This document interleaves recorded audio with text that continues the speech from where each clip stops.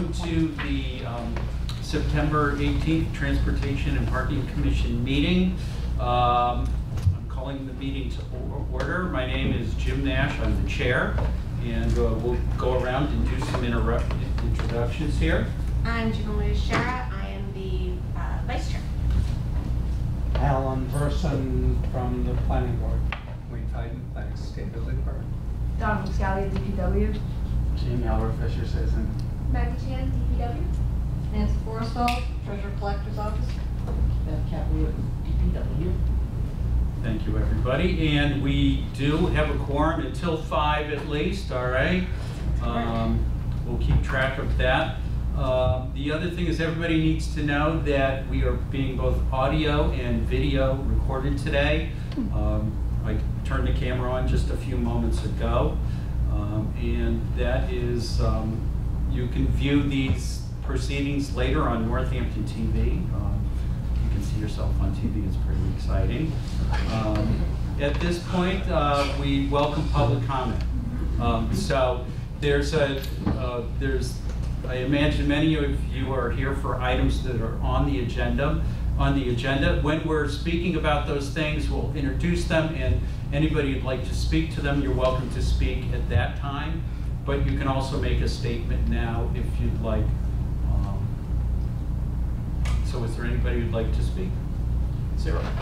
My name is Sarah Haugen, and Sarah, come up to the podium and state your name and address for the record. Sure. I am Sarah Haugen. I'm at 24 Elizabeth Street, and I'm just here observing, hoping to join you up there on this commission.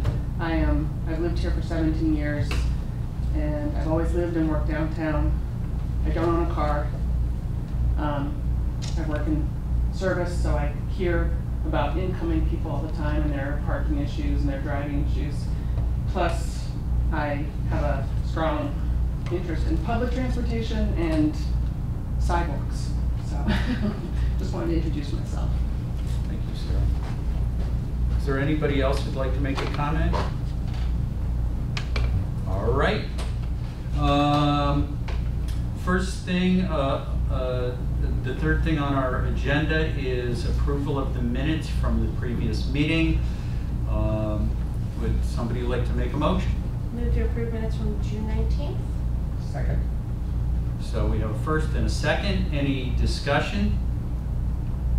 No discussion. All in favor say aye. Aye. Any abstentions? Any noes? Okay, on to the next thing. Reports from departments and subcommittees, announcements and presentations. So we have a number of departments here. Does anybody want to go first? So Wayne or Donna or? Yeah, I have a bunch of updates. I'll try to move through them quickly. Hinckley Street, major construction has been completed, $3 million project, and the road has been paved. The contractor is just finishing up detail work such as concrete steps and short retaining walls, but the project is more or less substantially completed at this time. Columbia Gas is continuing to install new gas services on Pleasant Street between Main Street and Kirkland Avenue. We anticipate that work will be completed later this month. This is Columbia Gas's work, not DPW's work. Chesterfield Road repaving. Chesterfield Road from Spring Street to Shepherd's Hollow will be reclaimed this week. Contractor is going to be grinding up the existing pavement to create a new base layer. This project also includes replacing the water line and drainage improvements. Project value is approximately $600,000 and will be complete this fall. Pleasant Street, Hampton Ave, Fulton Ave, and Wright Ave are currently being reconstructed. Project also includes drainage work, some sidewalk work, and pedestrian crossing improvements, particularly on Hampton Ave. Contractors Warner Brothers. It's a $1.1 million contract, and that work will be completed later this year. Pavement marking, so also called our line striping contract. The bid opening was on July 12th. What we're going to be doing is refreshing yellow center lines, edge lines, speed hump markings, turn arrows.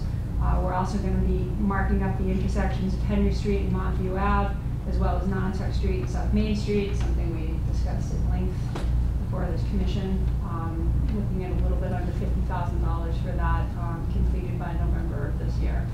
And crack sealing, we anticipate that work on select city streets will be complete by November of this year as well. A couple of other notes, Clement Street Bridge. The contractor has made good progress on this. The bridge is closed. It was ordered closed after a Mass DOT inspection last year. So currently the contractor is fabricating parts for remaining structural work. We anticipate project completion in October, but we will need to wait on Mass DOT approval to actually reopen the bridge. That's about a $300,000 project. And last thing is the King Street Corridor Improvement Project. There will be a design public hearing held to discuss improvements along the King Street Corridor between Bright Street and the rail trail crossing north of Church Street. This hearing is scheduled for September 25th at 6:30 p.m. at City Council Chambers, which is here. The project will include intersection improvements, turn pockets, replacing traffic signal equipment, signalizing state at Finn Street intersection, upgrading pedestrian signals, providing 5-foot bicycle lanes, and providing a tree belt. This project is on the tip and is scheduled for 2021. Wow, that's great. Did you mention striping out on Route 9? Do we do that, or is that the state? The city owns all the pavement markings. Where So exactly are you talking about? I'm sorry, what? Where exactly are you talking about? Florence and Leeds? Yep, that's all city. Okay, is that on the list? I Correct. don't recall. Yep. Oh, I missed it, okay. Yep. All right. Any other department updates? Yeah, the updates. So the Pleasant Street Complete Streets project, we just did final inspections yesterday, so we're going to sign off on that piece and then leave it for Donna doing the repaving. The City Hall sidewalk project is finished tomorrow. The last step was the hand railings for the ramp, and those should get installed tomorrow morning.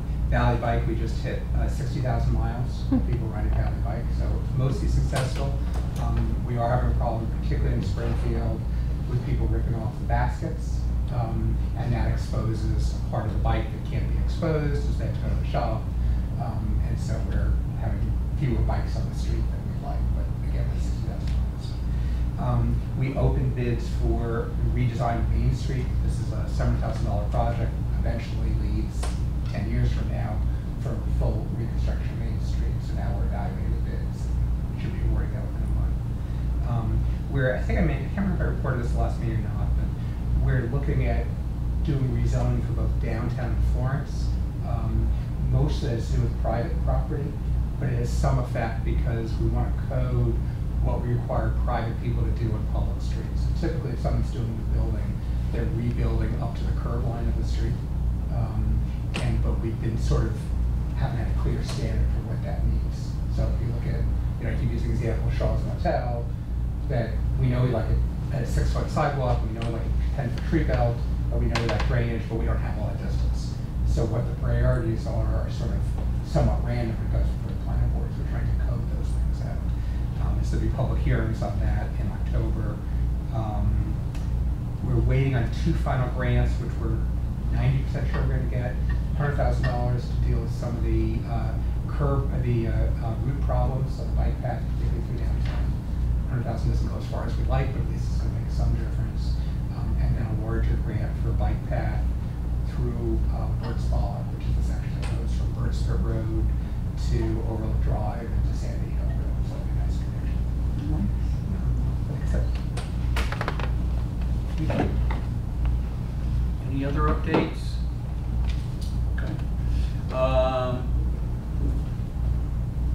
Okay, so we have a number of items on the agenda here. One of the things that Grove Avenue is way down at the bottom, and first we're gonna do Wilder Place, and then I'm gonna move Grove Avenue up. So anything that we need to vote on or can get done before certain commissioners need to leave. So, Fruit Street, what agenda am I looking at? Well, I'm the chair, so I want to talk about Wilder. Yeah, what is this? I must have. You're on the wrong. You're on the wrong. Yeah. So, okay, there we go. All right. So, Wilder Place. So we discussed this at the last meeting, and we made recommendations that that DPW consider some, go out and look at Wilder Place and consider some ideas to address some of the parking issues there. I don't think Maggie's got anything to report on that today. Is that correct? We just have the width of the street. It's 22 feet wide, so it is narrow, as the residents know. Right. Yeah. And I think a number of residents would like to speak to it today. And so I think that's what we'll do now. We have a diagram of it up here, which indicates that on both, that parking is allowed on both sides of the street. And I suspect that that's what will likely be explored, is maybe designating one side or the other. So, is there anybody who'd like to speak to this? And step up to the podium, give your full name and address. I'm Scott Norris. I live at 20 Wilder Place in Florence. I originally contacted Jim on behalf of people on the street, so I've been sort of compiling different ideas, things people have been talking about. Now many of us are here, so I don't want to hog the podium when other people are going to talk about some things I might be talking about. But I just wanted to quickly go over our key points and why we were concerned about Wilder Place, and other people, when you come up, can fill in anything I might have left out. I think our biggest concern on Wilder Place is a public safety issue. It's a narrow street, and it connects directly from Main Street in Florence to the bike trail. It's one of the only one of those short streets that connects the bike trail and Main Street that actually provides direct access. You can drive down our street and drive right onto the bike trail if you wanted to. It's totally open there. And what that's done, it's actually a good thing for us on the street. It's a very popular walking route for people. The street is often filled with kids on bikes and people walking pets and older people and people just accessing downtown Florence from the bike trail. But as you notice, it's a narrow street and the sight lines on the street are difficult. The frontages in front of each house are narrow and our driveways are all short and tight. And it can be very hard to back out of a driveway into the street. And for those of us who live there, we're used to it and we sort of know what to look for. But the street is also a cul-de-sac, and so people who park on the street have to turn around somewhere. And we've found that they're not obviously not as familiar with the qualities, the characteristics of the street as we are. And it's hard enough to turn around in a driveway when you live there and be watching for kids and people with pets and so on. And it's a bigger issue, I think, for people that aren't familiar and who are parking on the street and turning around on the street. That issue is made worse because it is a short street, and people, when they park there a lot, tend to park very close to our driveways. I think there might be a 3-foot area. They should not park within 3 feet of a driveway, but they often park right up to the edge of the driveway, or sometimes even a little bit over the edge of the driveway. And it makes it very hard to turn around in these sort of tight little driveways that we have. There's also a fire hydrant at the end of the street that's sometimes blocked when there are a lot of people parking on the street. And because the street's narrow, as you've noticed, when people park on both sides of the street, which happens at sort of the most congested times, it's very hard to get cars up and down the street. It's impossible to get like UPS trucks or garbage trucks or emergency vehicles down the street when people are parked on both sides. Last week, there was only parking on one side, but an ambulance came to one of our neighbors' houses and was there for a half an hour or so. And during the time the ambulance was there with cars parked on the other street, you couldn't pass down the street at all. The street was totally blocked. And so those are the key issues, the things I think we've been most concerned about in the street the way it is now. I know that you're looking at the street with the possibility of putting parking only on one side, but we also want to just raise the possibility of possibly having a resident-only parking street. I don't know if there is such a thing in Northampton, but given the heavy pedestrian traffic and the sort of narrowness and smallness of the street, if it could be designated as just a place where only residents can park, that would be great for us. I know it's just, I'm talking about our concerns, not the city's concerns, but we would like that. We also really appreciate the fact that you're considering parking on one side only. And if that were the route you went, we wanted to ask if it could be time-limited parking, like 2-hour parking only. The reason for that is the street is often used for all-day parking by some businesses in the area, because employees park there, and one business, very nice people, but they often leave their trucks on our street all day. And we feel if it was designated 2-hour parking, it would eliminate the possibility of people just leaving their cars there all day. I think that's the key points. So, thank you. Anybody else? Anybody else who'd like to speak?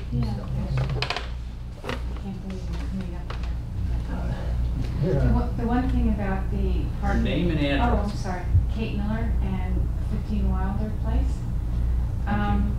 One of the things about people parking too close to our driveways, and sometimes they park right up to the driveway. And another proposal that I would like to put in is if we had painted designated spots so that we definitely have that clearance for public safety and visibility on our streets, so that we have the capability of turning in our own driveways, okay, without having to narrowly miss, especially when there's a big pickup truck on either end. Then you're like going, whoa, like that. And if it's like close to our driveways, it's really hard. And that's all I'd like to say. Thank you. Anybody else? Hello, I'm Tim Versalati, and my wife and son and I live at 23 Wilder Place. I'd like to also point out that in the winter time, there is a business that sometimes leaves its trucks parked on our street during snow emergencies. And they don't get towed. The plow just goes around them, leaving a mound of snow that hardens into ice. And so this is a year-round issue.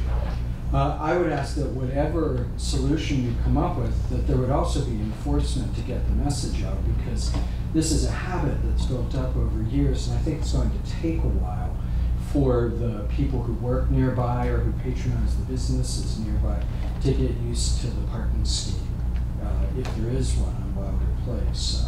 That was it. Thank you again for taking up the issue. Thank you. Anybody else? Yes. My name is Kate Simmons, and I live at 11 Wilder Place, and mostly I have comments. One of them is, actually I'm looking at this picture right here, and I can see that truck parked at the end of the street. That's right in front of the fire hydrant. And there's actually another fire hydrant on that street, which I was just informed about, living there for 17 years. I've never noticed it, because it's up outside of Cooper's, and it's in a hedge. So you can't even see it. So why they're not marked and why they're not visible, I don't know. And I actually have a question about my house, which is the first one on the street on the right-hand side. And I have a hedge in front of my house, and there's a little opening with a walkway in front. And I actually put a pylon in front of that so that I can keep that walkway open, because otherwise there's cars and or trucks parked right in the middle and I can't get out. And I mostly walk or ride my bike. I don't use my car that much, so I wonder if that's legal to park in front of an access, walking access like that. Just a question. Yeah, that's about all I have to say. Thank you.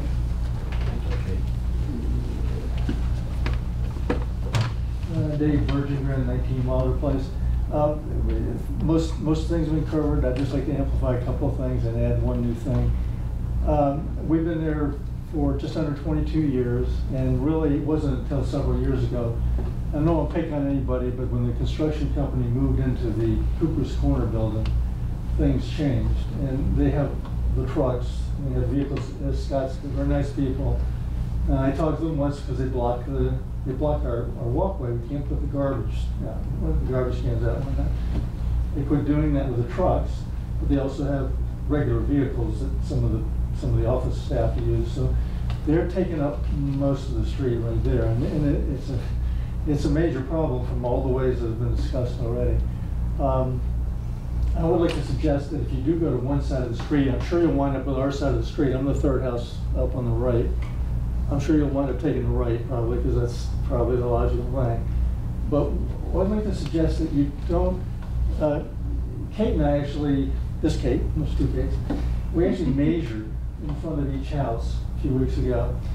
there really isn't room for more than one vehicle per lot. Not really. Not if you're gonna leave a full 3 foot and a little bit of space between the cars. We measured the trucks are maybe a little bit longer. So there's really only room for one space per lot. So if you do wind up putting one side of the street and marked parking, and hopefully restricted time parking, then hopefully there won't be more than one spot per lot. And I'd like to add one other thing, and I don't want to divert from this because this is our main reason we're here, is Wilder Place. But if you look at the very front where Main Street hits, I just dealt with this, and I dealt with it almost every day I go out of there. Main Street hits Wilder Place, just to the left there, just below the brown roof. It's my understanding that the town has a restriction of 20 feet or something like that between an intersection parking. If there is parking within about 3 or 4 feet of that intersection, to our left, if you're looking at the picture. And when you come out of Wilder Place, and especially when one of those trucks is there, which is very often, you can't see to the right at all, not at all. So you have to inch out with traffic coming both ways. Take your chances with whoever's coming this way, if they don't hit you, because you can't see at all. So there's a parking place there that really shouldn't be there, as far as I'm concerned. And just to be clear, you're talking about a parking spot. Oh, that's on Main Street. Yeah. It's on Main Street. And it's near to the entrance to Wilder Place. It's right to the left, toward the new Cumberland Farm. With a red car. With a little red car right right here. in the corner. I just came out today, the same thing on the way here today. I cannot see to the right. I worry about my wife going out there every day, and early in the morning, there's a lot of traffic. There's a ton of traffic. So you have to inch out, inch out, inch out. Sometimes depend on somebody not to hit you from the left and just stop. But no, you can't see to the right at all. So the parking spot starts about 3 or 4 feet from Wilder Place. And I don't believe I don't think that's in your regs, frankly. I was under the understanding it was supposed to be like a 20-foot buffer with an intersection. Well, there is on the other side. So thank you very much. Really, I would love the resident-only thing. We've already been hinted that we're not going to get there, but that would be wonderful. Thank you. Thank you for requesting. Kate's back. I'm back. I just really want to second what David said, because it is really difficult every single time you want to go out our street. That you really have to inch and inch and inch out to be able to see. And sometimes when you're inching so far, then the people on the left, you have to inch way out, and then traffic that keeps on going. It's sort of like, this, and it's a very difficult spot to get out into the main street. Thank you. Anybody else? On Wilder Place. That's my painting. Okay.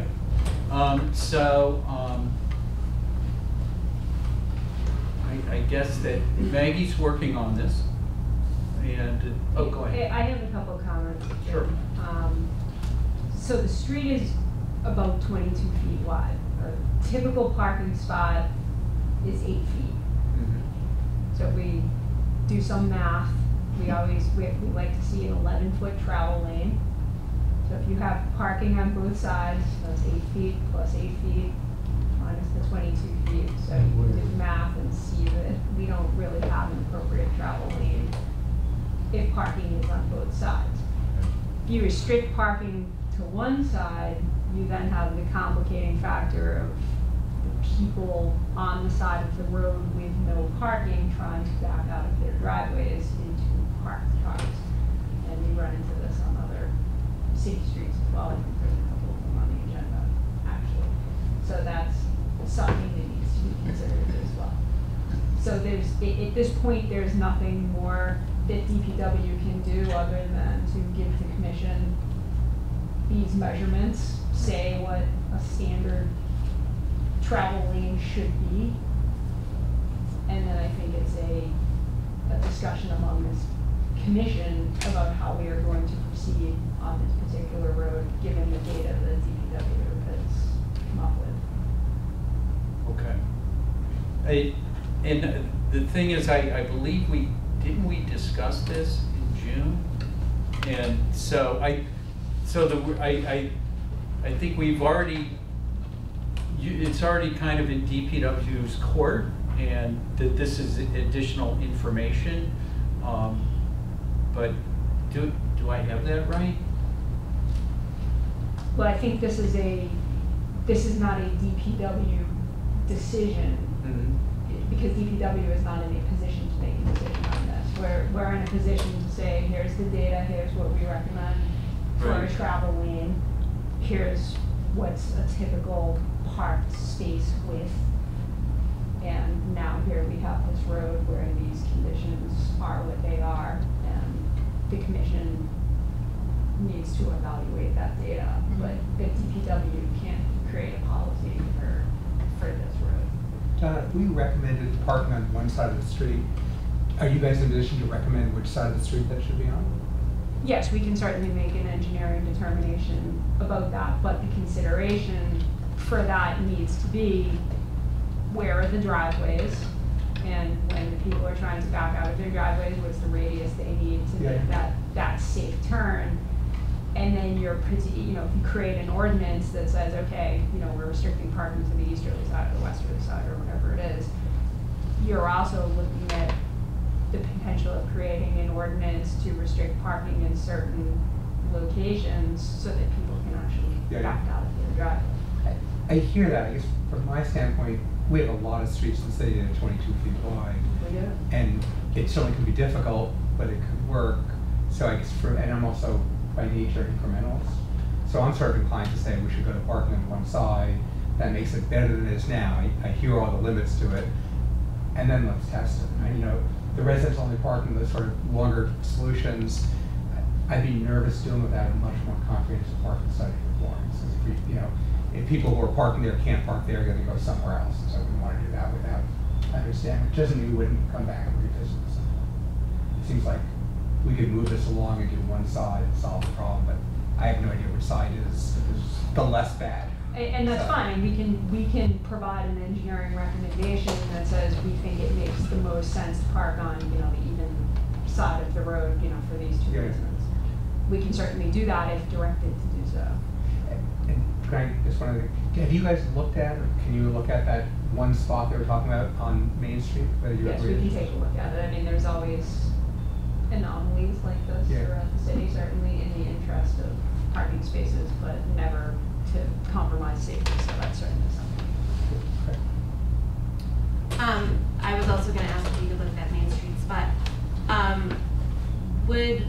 Is this a situation where we could maybe designate where the spot would be, in which case we could also take into account the driveways and maybe designate spots on one side that allow for people to back out of their driveways?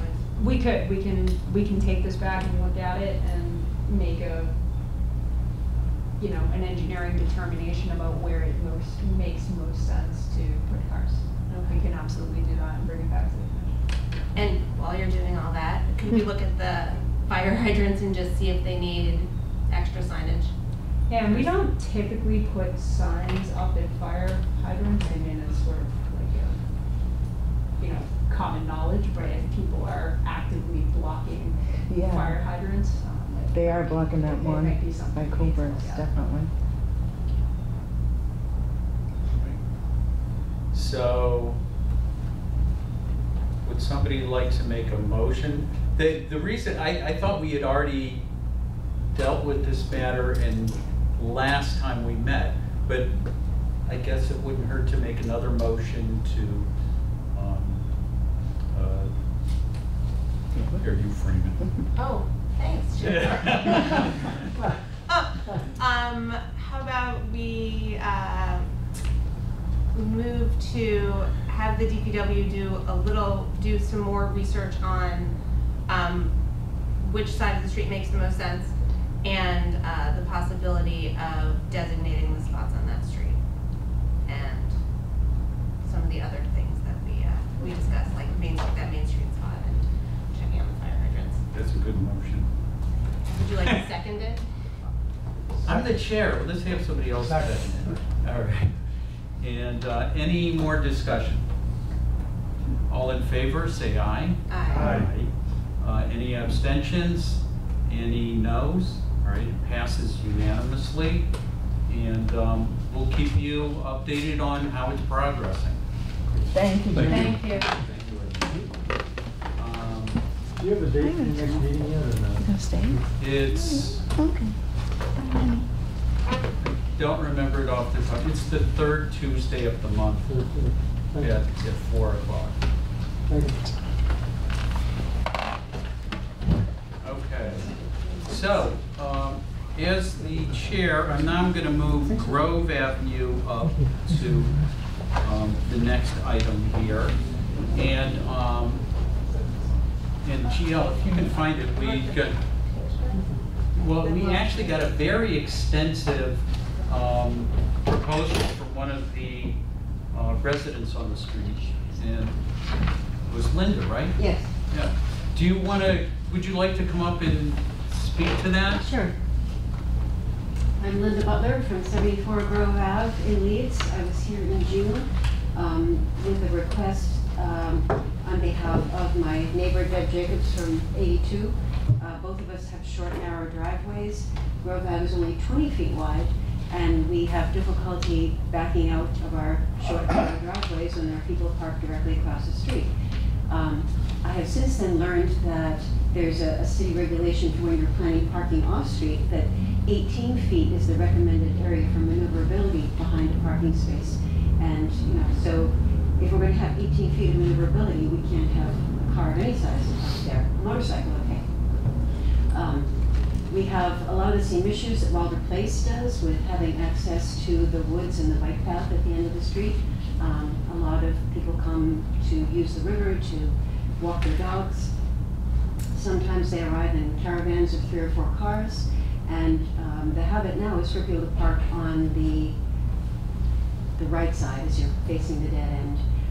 That's the east side. And so that's one reason that we would recommend that parking be limited to that side. Another reason is that on the west side, the driveways are short and flat. On the east side, they're a little longer and they come down to the street. So there's more visibility for the drivers if there are cars parked on either side of the driveway than we would have on our side. And also when those cars come in caravans, it's much easier for them to just pull over and then as they leave at different times to turn around, as opposed to everybody coming and turning around in a way to park on the west side. What am I forgetting? Hydrants around that. Yeah, there's a hydrant at the end, and so the red zones there are places that there are existing regulations where people shouldn't be parking, like around a hydrant, within 3 feet of the driveway, within 20 feet of the corner, I think it is. And so now that we're aware of that, people on the street can call and get, enforcement of those existing regulations. But that doesn't help as far as Deb and me getting out of our driveways, particularly in the winter when the snowbanks make the street even narrower. So our request is to have designated parking spaces so that the parking is clearly directed to just that right-hand side of the street, and so that there's nobody parking opposite the short, narrow driveways, and those with the little green numbered spots are. But I'm not an engineer, and I know that DPW would have their own opinions about this. Any questions? Can I ask one question? So, if I understand this, so the last house on Grove, she parks across the street. Yes. Isn't that marked red on your plan that would eliminate her ability to park there, or am I misunderstanding? No. We're marking the street red so that nobody parks on the street, blocking her access to that off-street parking. Okay. I know she's been parking there forever, but I think that's actually privately owned. It is. So. The owner, Bucky Sparkle, and Amy have had a conversation about this, and he is fine with her continuing to park there. Okay. And since I was here in June also, I've been in touch with all of my neighbors and all of the households on the the dead end, and 7 of the households are represented at a meeting on my front porch, and everybody else has been kept informed via email or face-to-face conversations or printed copies of emails that have gone around among the people who have computers. And I copied everybody when I sent this in to you, so you know that everybody's on board, and Elisa Klein was there at the meeting. Yeah, I have to say your proposal is really impressive. And also that, my recommendation to you at the meeting was, well, talk to your counselor, talk to people on the street, and then we get, boom, this, this 4-page, well-detailed plan. And so I want to thank you for it. I didn't want to have to come back again. Well. I might still. Well, so this, like the previous street that we were looking at, needs to be discussed by the commission here. So. Did you have anything you wanted to add before? Oh, yeah. Deb Jacobs, 82 Growback Leeds. I just wanted to add, the other thing about the east and west sides is the west side has a curve, the east side does not. And so we think the road is only 19 inches because there's a lot of soil that's gone down into the road. And when we measured, I mean, we obviously aren't as accurate as DPW, but it's a challenge. And I appreciate your giving it some thought. I mean, I can see it's like deja vu all over again from the previous people, because I know there are a lot of narrow streets. In the winter, it's also a problem because people will leave their cars to go cross-country skiing in the woods, even when it's, it will be snowing out, and they're not very receptive when you ask them not to leave their cars there. And that's a problem getting snow and ice removal. So thank you. Thank you. So. The only thing I'd add, if it's Gina's exactly the same motion Gina made before, I'd make here. But the only thing I'd add is there's also vegetation that's growing out of the street. And so I think it means that people probably parking further away from the curb and into the road than they might otherwise do. So if you guys are looking at that, we'll look at that as well. Yeah, I mean, this is a very similar request to what we just discussed for Wilder Place. The painted spaces become a maintenance item for the city. There aren't any other dead-end streets that I'm aware of that have marked spaces. But in this particular case, it's certainly something for discussion. I don't know what sort of, I call a lot of signs like visual clutter. You start putting up no parking signs and then, people just ignore them because there's all these signs everywhere. So something we could do is stripe the ground where no parking, or where parking is not permitted, and we would put a sign up. But again, these are pavement markings which require maintenance, so it's something that the city is assuming now is the maintenance of these facilities. So just also something for discussion. Is maintenance easier on no parking striping than, I mean, it seems like a silly question, but. Any pavement markings needs to be maintained. Right. And so, one of the things I just talked about is our line striping contract. We pay tens of thousands of dollars to restripe city roadways every year, because once you put something on the earth, it needs to be maintained. Do we think that these smaller dead-end streets that have less traffic, maybe they would need to be maintained less often? They may, but you're still going to run snowplow, and you're still going to have vehicular traffic, so they are going to wear.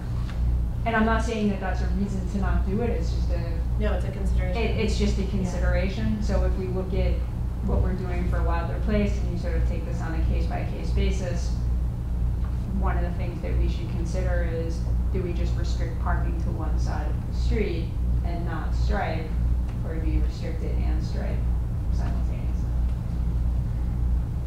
maybe it's the same incremental. Maybe we start with one side of the street and come back a year later, see if we get this stuff.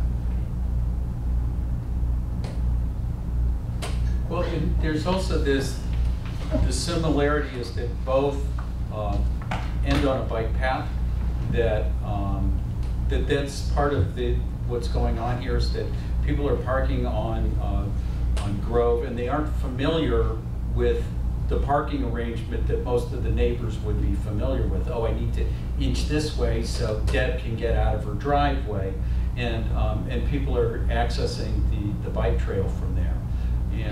And I think similar things are going on at the end of that other street as well, because it backs up right on the bike path. I would just say that these are universal rules, right?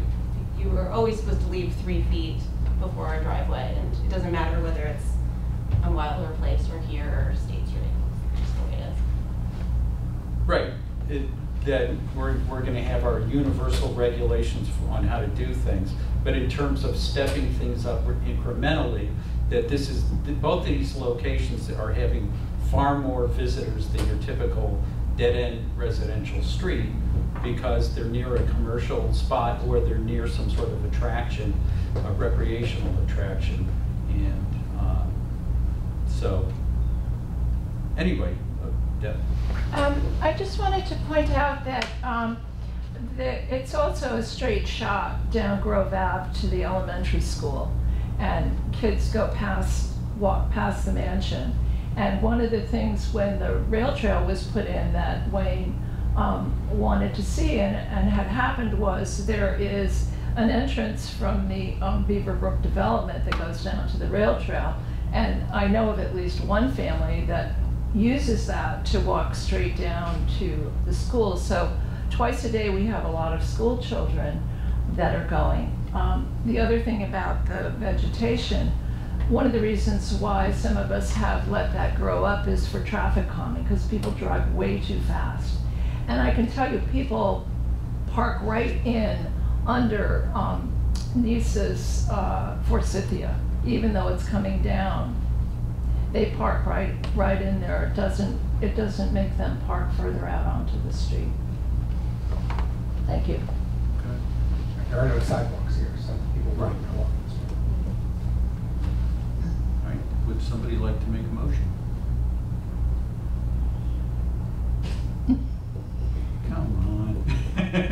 Why do you think you should have parking on one side? I guess the question is that comment, is it worth doing a space marking now, or is it worth waiting? I'm not sure the right answer. May I respond to that? The problem that brought us here originally was that we can't get out of our driveways. And so if people are parked on the one side only, but it's right opposite our driveways, you know, we don't have the clearance to get out, particularly in the winter. So we don't really need the wait and see period, because we know what we've been through since the new houses have gone in and the bike path has gone in. It's just become a worse and worse problem.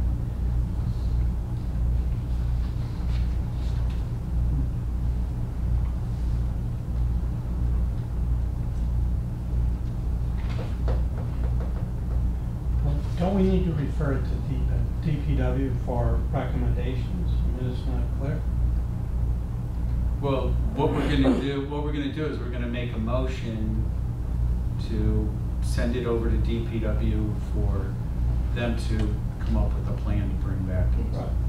Before we review this further, if this permission were to say, yes, we think it's a great idea to mark these parking spaces, what is the enforceability of that?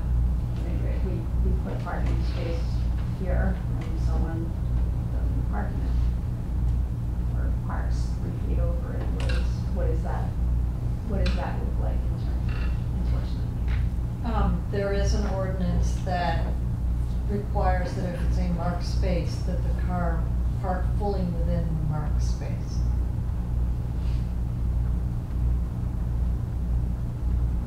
Otherwise, enforcement comes out and tickets the car. Well, that's in Leeds. Yeah. I mean, it could be called in. It would have The to onus be- would probably be on the residents to call in Right, the PD would have to be called in. That is not one of the areas that parking enforcement goes. Can I ask a question? Are there certain times when it's worse? Like, you know, gorgeous summer weekends? Summer weekends, good snow days, early morning when people are walking, groups of dog walkers come, and that's every day all year round. Okay, all right. I was thinking, PD's already swinging by during the time when people are creating a lot of problems at the Orange Dam, and they could look at the same time, but it sounds like it's a more extensive problem than just those times.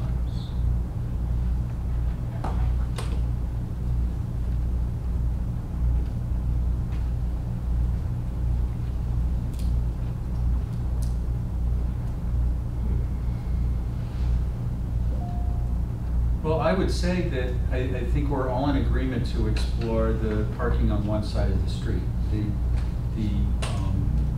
concern is the sticking point is the line striping. And maybe it might be best if we ask DPW to go out, when they're assessing the situation, they can look at what's on the ground and maybe with the line striping in mind, come back with a recommendation. How's that? Nancy?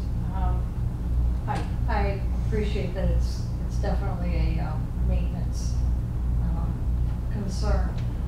However, when we did the line striping on Middle Street, for those of you who remember the Middle Street situation, parking on top of driveways, parking within the 20 feet of an intersection, that stopped it cold by putting the markings on the street. And I can't frankly remember the last time that we received a complaint about people parking on top of driveways. Interesting. If you paint the white lines for designated parking spots, do you also have to paint no parking zones in the areas that you don't? The situation that happened Middle Street, for example, because this was a real contentious situation there, was that by designating where people could park as opposed to where you can't park, it really narrowed the scope. A person had a visual of where they can park. And then there was no question. You can park within these lines. You must park within these lines. And these lines are not on top of people's driveways.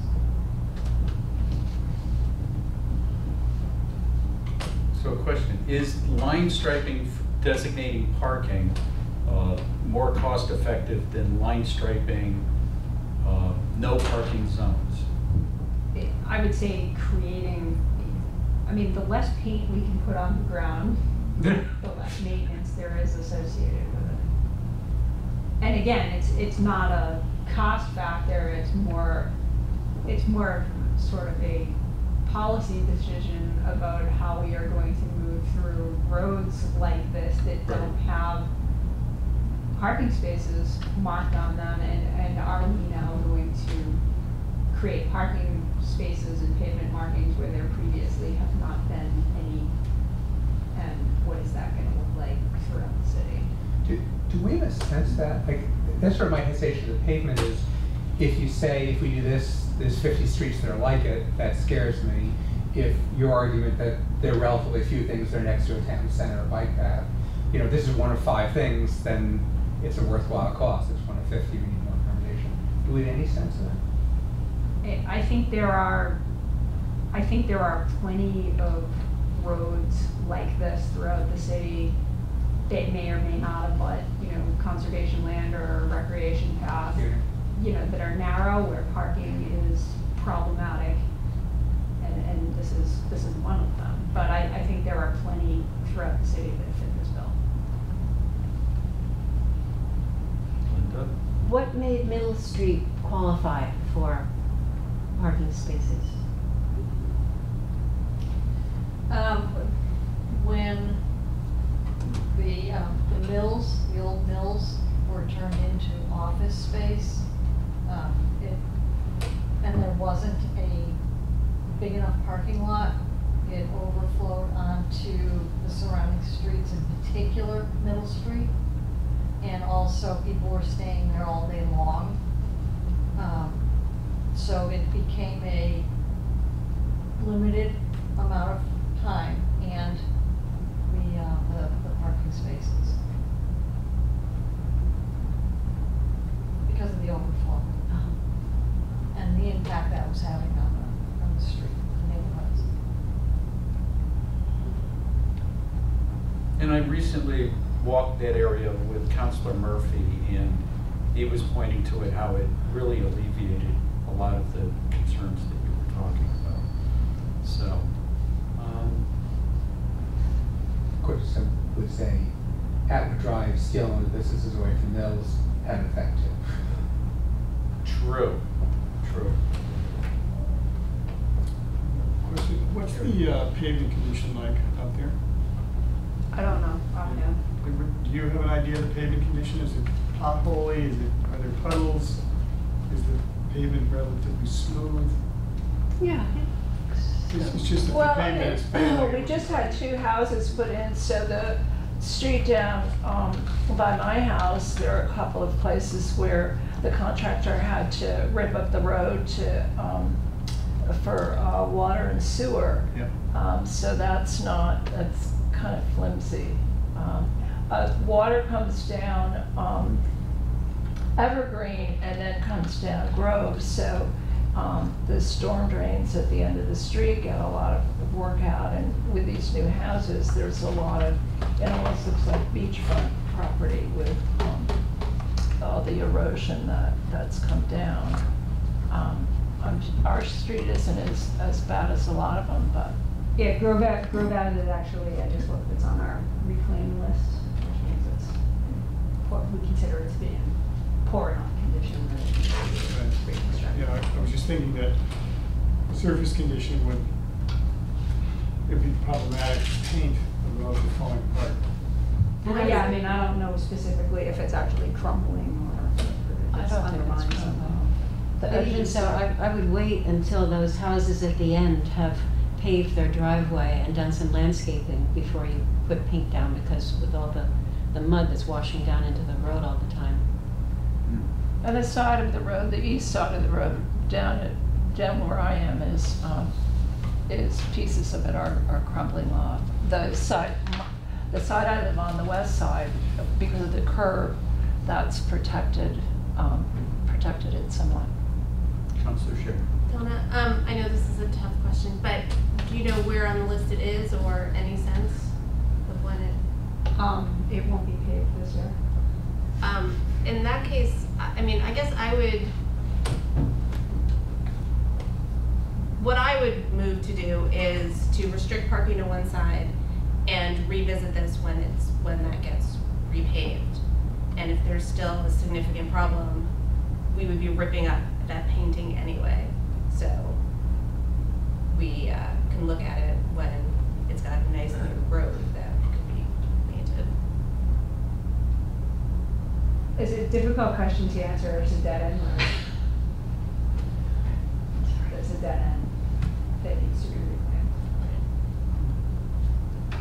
Yeah, I mean, I'm not, by saying that, I'm not saying that that should put pressure on getting onto the list, but. I think that what I would say is, in order to paint parking spaces, parking needs to be restricted to one side or the other anyway. So the first step is that an ordinance would need to be drafted to restrict parking to whatever side makes the most sense to restrict parking to. So that would be the first step.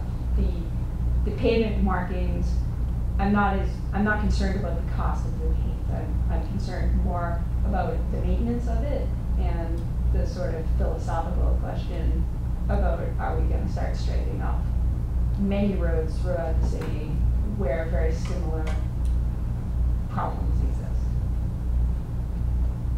So my motion is to ask the DPW to draft an ordinance to restrict parking to one side, it looks like there's a kind of a clear side, which it should be. But you could use your discretion if you think that's. Yeah, we need to make an engineering determination. Right. To determine what the best side is, but we certainly take everyone's opinions into it. And how would you indicate to people where they can and can't park if there aren't going to be parking spaces shown? So parking spaces aren't necessarily codified by ordinance. In this case, it's just you can't park on the side of the street. So will but there you be can signs park all on- down one side saying you can park here and signs on the other side saying don't park this side? We don't put up signs saying you can park here. We put up signs that say you can't park here. How many of them do there have to be? I'm asking because the neighbors were really very much opposed to the idea of more signage. Typically, we go 70 feet apart. I don't know how long this road is. I mean, there would probably have to be no parking signs regardless of whether they're spot striped, so that's that has to happen if there's no parking. Yeah, I mean, My if there's an ordinance, we need to communicate to people that there is an ordinance and there is no parking that's allowed here, because otherwise people wouldn't know. Well, my hope was that, that there would be a park in designated spots only sign on the sign where the Evergreen Road sign is and the dead end sign is. So there would be just one additional sign on that existing pole, and that, as you said about Middle Street, people see where you're supposed to park, and the message is you're not supposed to park where it's not designated. So we were hoping to avoid. You made a motion, right? Yeah. And did we get a second? A second. All right, so now we can discuss. So I'm kind of partial to the idea of trying out the line striping in this location because it's been so contentious around, and that, the issue of outsiders coming in and parking and not quite knowing where to go, that I think it might be helpful. I think just for clarification's sake, on Middle Street, one side of it is designated no parking. So there are signs on one side of the street that say no parking, parking prohibited. You can't enforce no parking unless it's signed as no parking. Right. The lines, what the lines do is it designates on the side where parking is allowed. It gives people a visual as to where they can park so that they don't encroach upon your driveways.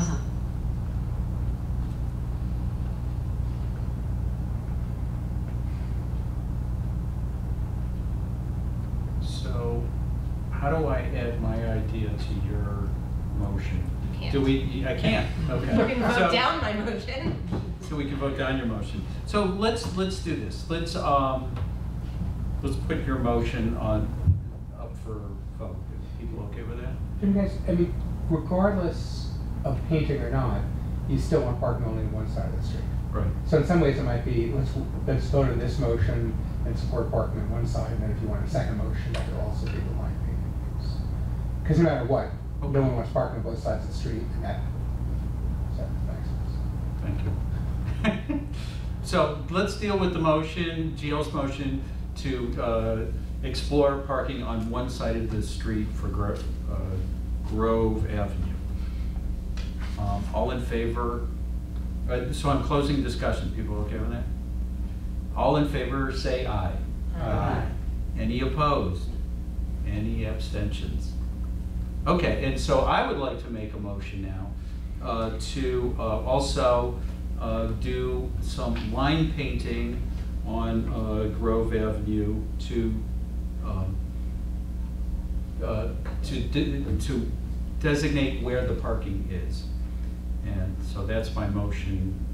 Somebody gonna second?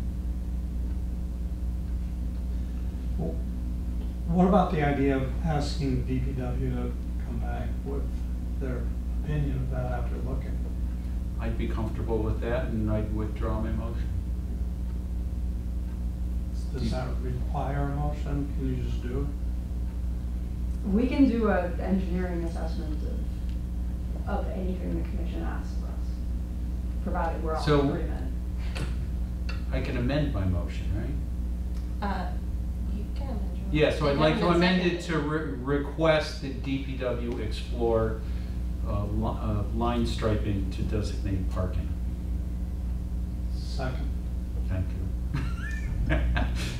Any more discussion? All So in? wait, so just to be clear, so that means that the DPW will come back and tell us what you found with your engineering study, and then before we would go forward with that. That is correct. We will offer our opinion and it's just our opinion of if this makes sense, and if it does make sense, where we would recommend the parking spaces to go in order to make them compliant parking spaces that don't interfere with the flow of traffic in and out of driveways or the flow of traffic down through the traveled way. So it's not quite as simple as we're just gonna stripe the road. I mean, we have to take very precise measurements and determine the exact location of where these spots can go and can't go. That's why Maggie's not smart. But wouldn't you be doing that anyway when we're just designating one side of the street for parking and? If we draft an ordinance to restrict parking to one side of the street, no, we don't. Because Okay. all we're doing is installing no parking signs to communicate that that ordinance has passed. We're not actually designating, here's a parking spot that you have to Gotcha. park in that has these dimensions associated in this particular place.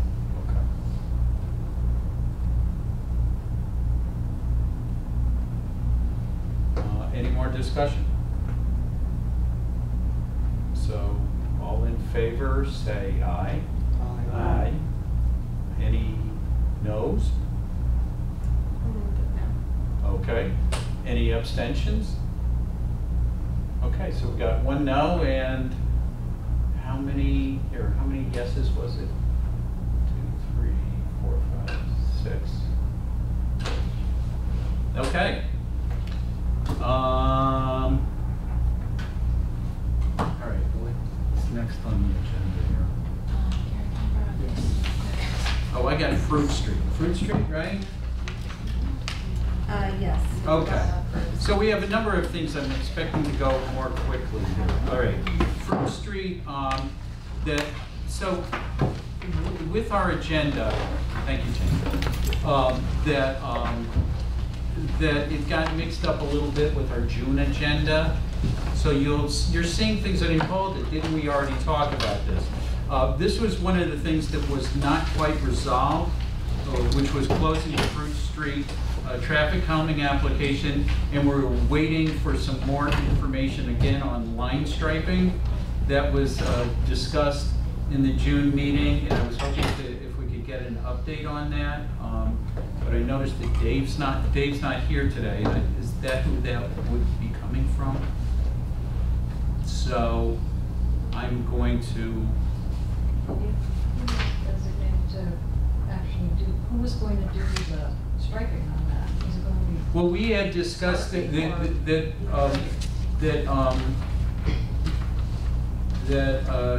we learned that I believe the parking department had discussed line striping on Fruit Street and it being a possibility, but we didn't have confirmation that was actually going to happen, and that actually held up the vote on closing the Fruit Street traffic calming application.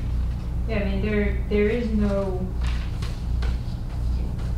and this is sort of like the other two things we just talked about. I mean, DPW doesn't really have an opinion about if parking spots should be striped on this particular roadway, so it's just a question of, does this commission feel that this is a place where we should install parking spaces?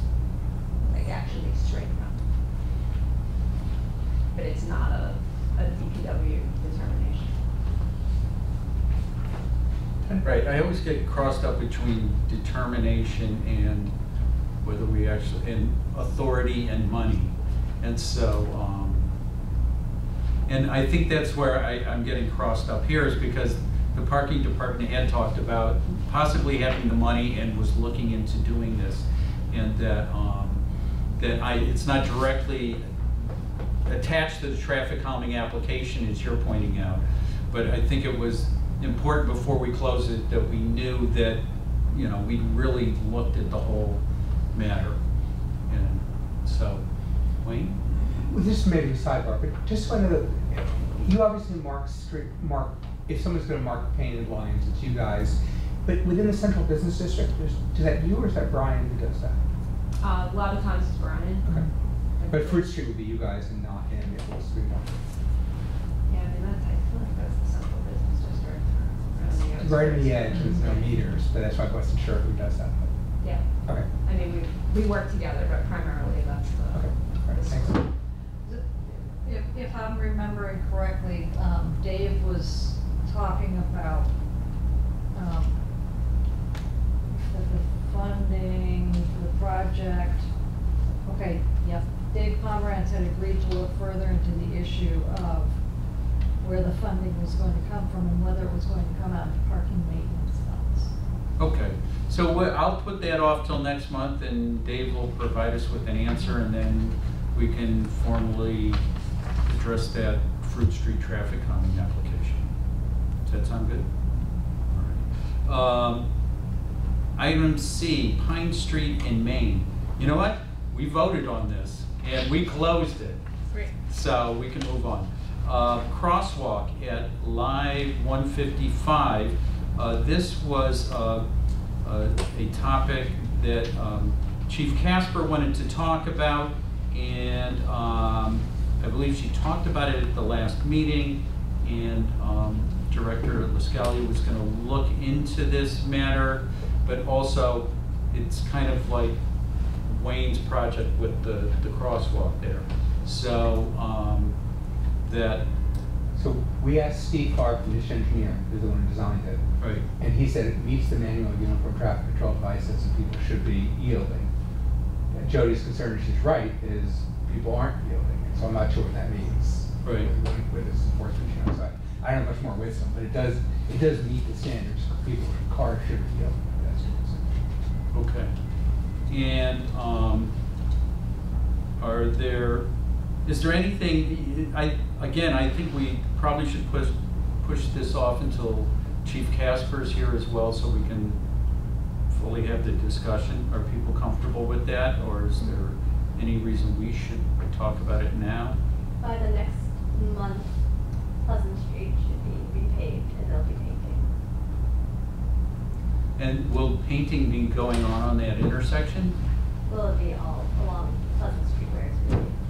Okay. So But- a decision should But be not, made. but not the actual crosswalk. Not Okay. that I mean, raised oh. intersection or any of the other raised crosswalks. It would be the center lines and the parking. Excellent.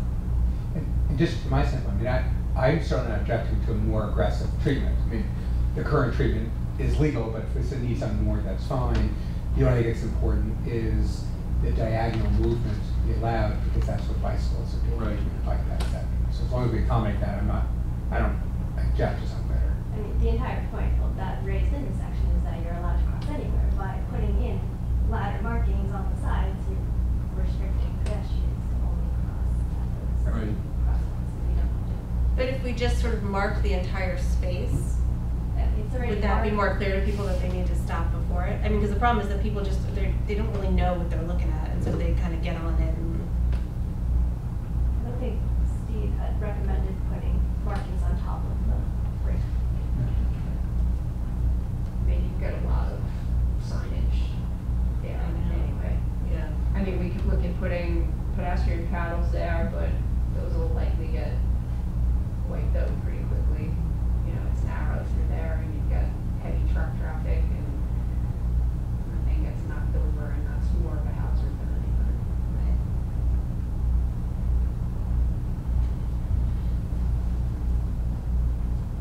Okay, so we'll continue this discussion next month. And now we're on to Vernon Street. And again, I think this is something that we did address back in June. And is that correct, Beth? I mean, does that sound right to DPW that we addressed this in June? We kind of, Yes, you asked us to reassess proposed parking restrictions using current criteria for setbacks, like, you know, fire hydrant, intersection. right, okay, good, we did that, all right. Yes, so we that was- did. We did reassess that, and. Oh, you have something to report out? Yeah, what we need to do is install a no parking to the corner sign. Mm-hmm. And, you know, I guess what I would say is if the issue comes up again this winter, we'll take another look at it, but just make sure that intersection is clear. So your recommendation, right, because with the initial proposal was looking at a length of the street, and so you're coming back with just simply restricting parking near the opening here. Yeah, I think that you've got a hydrant and you've Mhm. got the intersection. Right. And you've got kind of possibly a confusing gap to people here. So Right. if we have a sign that says no parking here at a corner, I think that would clear up for people where they can't park. Oh, okay. But Don, that's just to inform people, right? Legally, you can't park within 20 feet anyway. Correct, it's just more of I think it's just a little confusing. So do we have a draft ordinance for this, or? We do. Under the general prohibitions, you know, allowed to park within 20 feet of the intersection. That's already. Oh, so we don't need we to don't. draft it, we just Yeah, need to put a it's sign already- up. Yeah, exactly, so we're gonna put a sign up. Awesome. Oh, cool, so, You don't even need to do anything, we're just gonna put a sign up.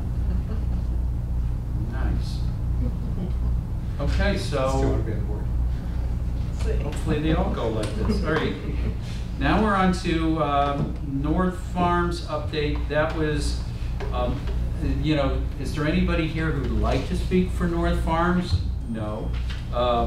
That was erroneously put on this agenda. And we continue to talk about how to approach that. Nonatucket Federal Street. Again, that was a holdover from the June agenda, but I think it's worth repeating all of the things that are going on there. There's the line striping at Nonatucket Federal. There's the completion of Hinckley Street, and those Director Lascalia, the speed humps that everybody's been complaining about. Those are going to be redone. They're gonna be milled and replaced with speed tables a la Florence Road, so they will have less of a severe deflection, but there will still be a physical modification to the roadway that will slow traffic, but with less deflection than currently exists. Excellent. And that's still on target to happen this building season, right? Yes. Excellent. Yes, the same contractor who's doing the work downtown will mobilize that location. So the Hampton Ave, right out, Oh, Fulton Ave, okay. Pleasant Street contractor will be moving that direction. Thank you. Adair Place, we actually dealt with that, and that is legislative matters and moving forward. 71 Union Street. This one is per, we requested in June for DPW to propose a limited time parking area just outside of Bridge Street School, allowing parents to do pick up and drop off. Blue area? There's another file in the team that, along with the draft ordinance. Oh, we'll talk in the meantime. Yeah, so this, you know, what's interesting, I even got a request for just this about 2 weeks ago from a parent who had parked and blocked a driveway. Have we heard that today? And they got a ticket, but it was while they're trying to pick up their child who who had some sort of a doctor's appointment, and that that the Bridge Street parking lot is completely full with faculty cars. And so this is really an ideal location for parents during the day to be able to do those quick trips into the school, to bring in a lunch that was forgotten, homework, pick up a child. Oh, do we have it up now? Yeah. Oh, there we go. Maggie, or would you guys like to talk about this? So it would be creating a 15-minute zone on Union Street, 135 feet southwesterly from Parsons to a point 160 feet southwesterly from Parsons, and that would fit one vehicle. One vehicle. Just one? Small space. I mean, you can see 4 that. motorcycles. That silver van that's there, Yeah. that's one. Yeah. And it wouldn't be marked, it would just be designated by signage. And it designated a 15-minute space, or? Yes, 15-minute spaces, and I think we discussed last time from 8 AM to 6 PM. And is that the typical? Okay. Maybe would it make sense to convert the blue space to be an additional limited time parking? I think that was put there in the past because people had trouble seeing coming out of the. So the limited time is not when school, when people, teachers are leaving school? It's from, I think, during the school day, you're not allowed to park there in that blue area. Really? Yeah. Yeah, it's certain. Between 8 AM to 4 PM. Yeah. Because kids are crossing right. I mean, that's a really the driveway into Bridge Street School is really tricky. It's one way. You've got people always who are like church go in there and the car's coming this way, and someone has to back out, and people are always backing out of that driveway onto Union, but kids are crossing right there. It's a tough spot. So this space will actually help eliminate some of the cars going down into the parking area. I hope you're Hopefully. right. I hope so. That's what you keep telling me. It'll stop thousands of cars. Actually related, or maybe it's not related thing. So at some point, I date myself because my daughter's 23 and so she was going to elementary school, so it's been a while. But at some point there was discussion about was there room for some parking, sort of perpendicular parking in front of the cemetery, from Parsons to the cemetery. But did that not work? Was that eliminated? Do you know the history? Perpendicular parking. Do you mean parallel parking? No, perpendicular, angle parking. Right. They're trying to get a few more spots in there. Yeah. But I haven't heard. I mean, I feel like that people do park there. Yeah, yeah. There's an access gate into the cemetery, so I would assume maybe Donna. I mean, I assume that's how trucks get in there, and you wouldn't want parking over there. People park there all the time in front of the big no parking. Yeah. Yeah. Well, that's what the conversation was. If people were parking anyway, Right. let's either ticket them or say it's blessed. Right. And so the limited time makes me think about that. Is that a spot we should say it's okay for, the 2 hours? But that can be a separate conversation. But it's worth looking at this. Yeah, I imagine that poses its own problem, because then you're backing out into, and people are, another tricky where, you're often pulling over the side to let another car come situation.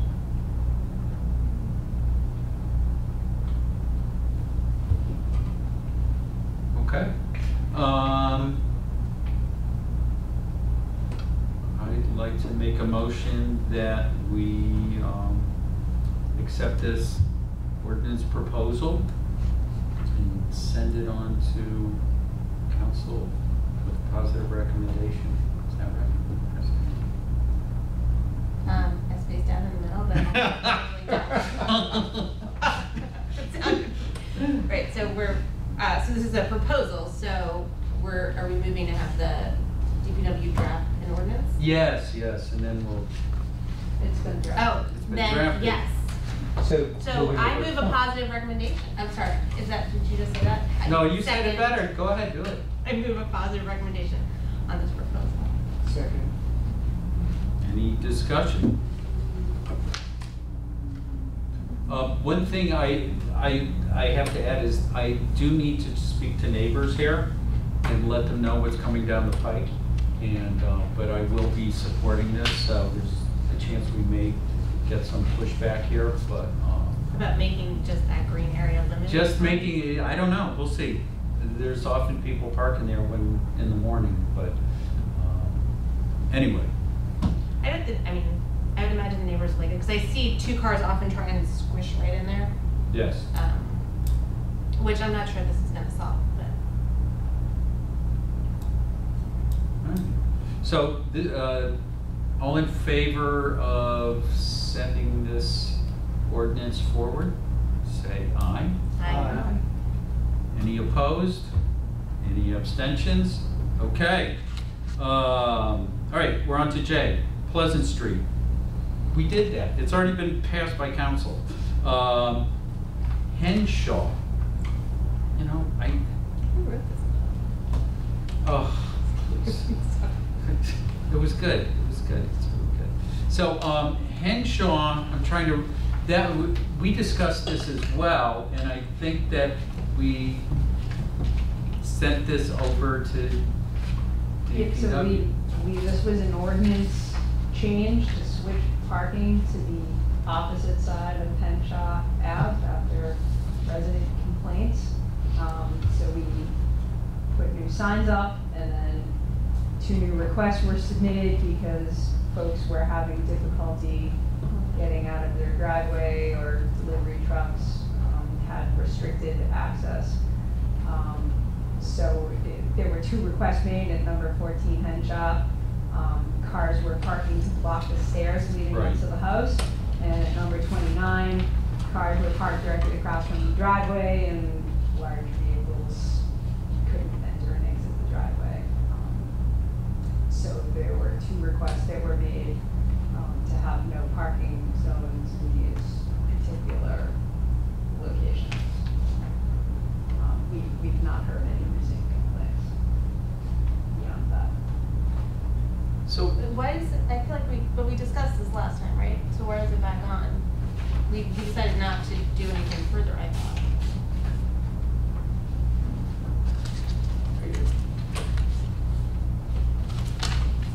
let's look at those minutes. Director LaSalle urged the TPC to table the request until the next meeting in order to consider the following general concept. If parking is allowed on the street, how should the TPC proceed? She also urged all parties to go and visit Henshaw Avenue to see the situation for themselves. TPC agreed to table. So, Sure, gentlemen. so I have a feeling that more people need to go look at this. And so I'm going to table this discussion until next month. And in particular, the situation to look at is at 14, because it's hard to figure out how to get, I think, 2 parking spaces there and not block the property's front walkway. That's what the issue is. It's 14 and 29, but I would also say that this is kind of a larger issue of when we are considering these parking requests and you restrict parking to one side or the other, and then there's unintended consequences of that, which is now people can't get into their stairs or people can't get out of their driveways. And so what you end up with is multiple ordinances restricting parking on one street, and that's more of a big picture. Didn't we determine that the stairs were not the only way to access this property, though, right? I think we pulled up a photo. Okay. But just to reiterate, you've had no further complaints. No further complaints.